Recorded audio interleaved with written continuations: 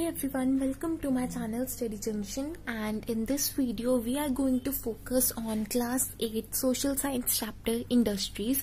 Now this chapter is very vast and it's hard to learn all the things which are present in this chapter, especially the states in which the industries are found. So I'm going to simplify this chapter. I am going to refine some important questions from this chapter, and let's start with the discussion of the important questions from this chapter. First of all, the things which are written over here are not very much important. So first of all, the thing you should be aware of should be industrial disaster. You should know what is industrial disaster, because in your exams you can be asked what is industrial disaster, explain, and what are the prevention measures for the industries. So these points can come in the answer. Then we have what do you mean by emerging industries. So all the things which are mentioned in the boxes, in the glossary boxes, and those special boxes are very important, so don't skip those things. I think this is one of the information which is present in the box. Then we have define smelting. So this can come in 1 mark, so you should know what exactly smelting is. Now there's this question, name a feeder industry. So this is very simple, that you should know a feeder industry. When this chapter is basically explained, you are always told about the basic terms. So this is nothing but feeder industry. Now the question is, name some important steel producing centers. So it's not important to learn all these centers, but you should remember 2 to 3 centers. These ones are easy, so you can remember these ones, but it's important to know about the steel producing centers. Then is this important question, 8th question, name one iron and steel plant in India before 1947. So it is TISCO, Tata Iron and Steel Company Limited. So it's very important. You can also be asked a note on TISCO, so I would discuss it later on in the video.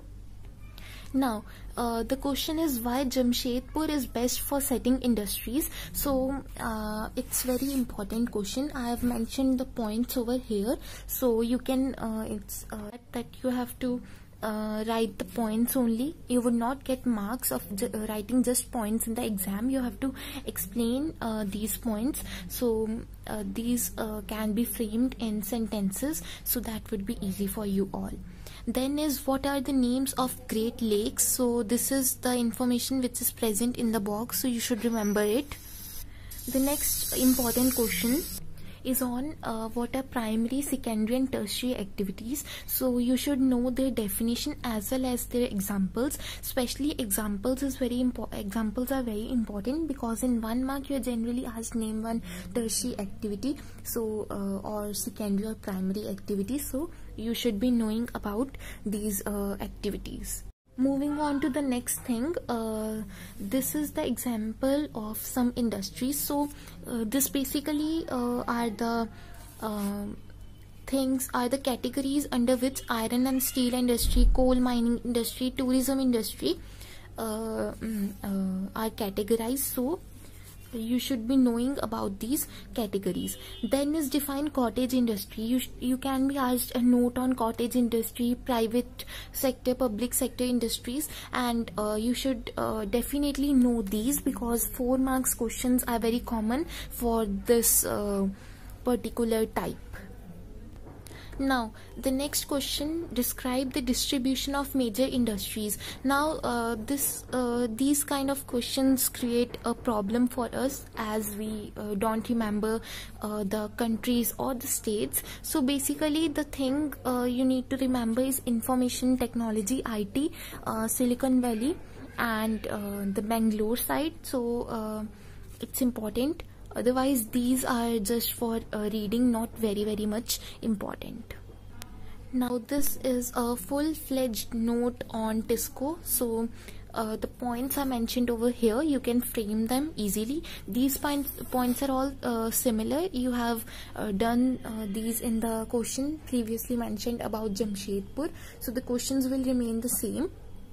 But the main thing is water supply. Now in the book the different rivers are mentioned, that this river provides water and this river provides water. So that's important, very important I must say, because that can be asked in 1 mark too, like which river supplies water to this industry or that industry. So you must remember the name of the rivers and the region they cover in providing the water. So that thing for 1 mark I have told you, so other points will remain same. Now this is a note on Pittsburgh, so the points will again remain the same.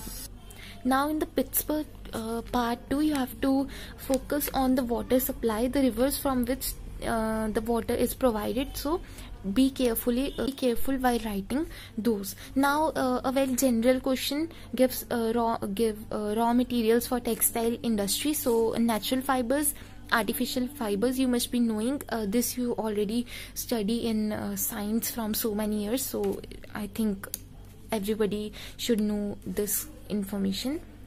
Now next is name the important producers of cotton textile industries. So this is important. The you must know this generally, the countries, but in India part it is very important to revise these muslins of Dhaka and the other things. You must remember 2 to 3 places where these cotton textile industries are found in India, so it's important. Now guys, very important questions for 1 marks, 20th and 21st. Don't mix them. Study carefully. Where was the first successful mechanized textile mill established?